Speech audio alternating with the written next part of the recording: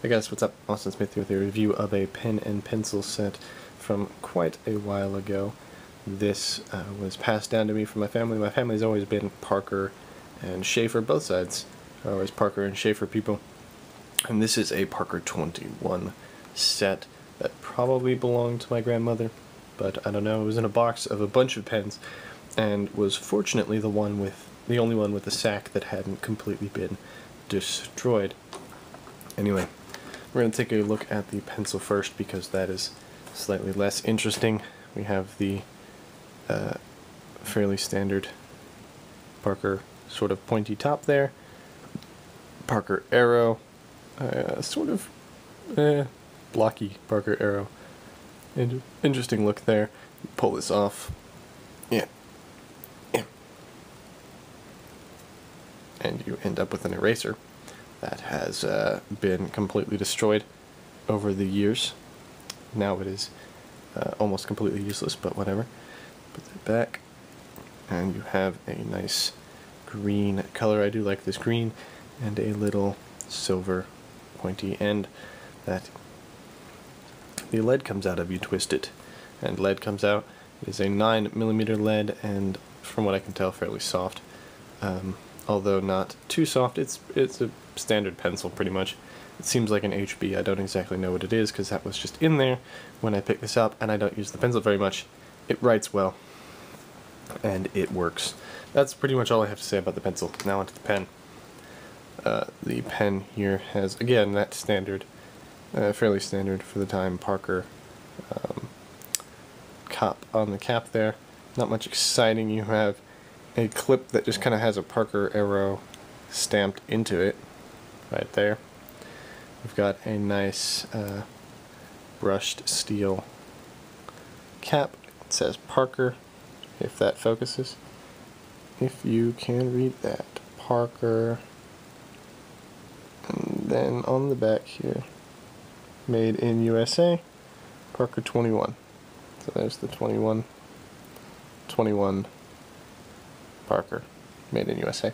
And then you have that same nice green color for the barrel. Cap is a slip cap. You have the nice little ring that the cap slips onto there. You have a bit of a line where the cap stops, and a bit of a line here where there's friction on the grip. You have a hooded nib there, pretty hooded, or pretty close to fully hooded. Right there, got a little tiny bit poking out.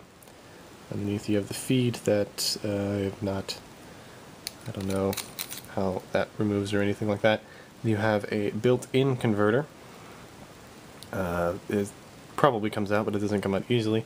You have the sack that somehow has not desiccated yet, and a little push bar. There's filling instructions on the side here, in case you don't know how to fill your pen, which is nice.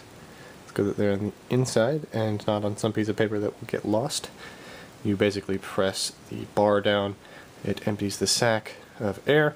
You stick it in ink, let the bar go, creates a vacuum, sucks ink up. You do that a couple times, and you have a full sack of ink. That's basically the pen. Really simple pen, nice look, classic design.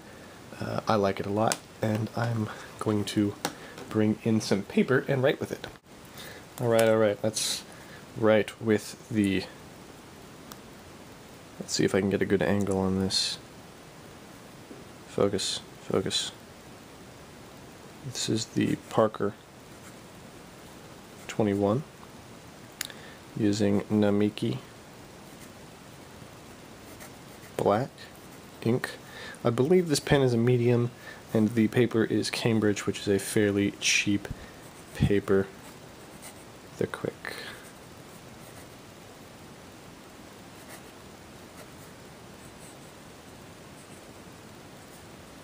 As you can see, it's almost broad, the line. We write pretty fast. This Namiki ink flows pretty well, but so does the pen. There's no skipping problems or anything like that. You can pretend you're writing words that no one will be able to read in forever. Anyway, it writes fairly solidly, as you can see, wet line. Really nice. I like it a lot. Of course, I like the ink as well. the pen works well. There's no real flex to be had, although this ink and feed combination is wet enough that leaving it on the paper longer does indeed seem to make it bolder. However, there is no line variation, which I am entirely fine with. I don't need line variation in all my pens, and this one's just a nice writer.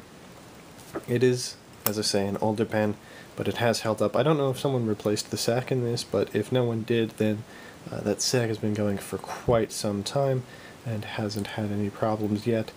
It's just a hardy little pen. I've seen some of these with the clips removed and all sorts of beat up like nicks and dings on them. And they're still writing strong. I like them. They're a classic pen, one of the mainstay of fountain pen collections, and all sorts of stuff like that.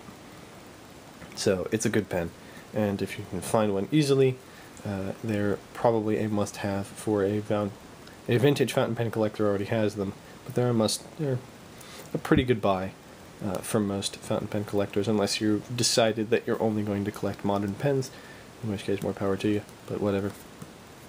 Good pen. I like it a lot. And pencil too. Here, I might as well show you that writing. It writes. It's a pencil. Bye.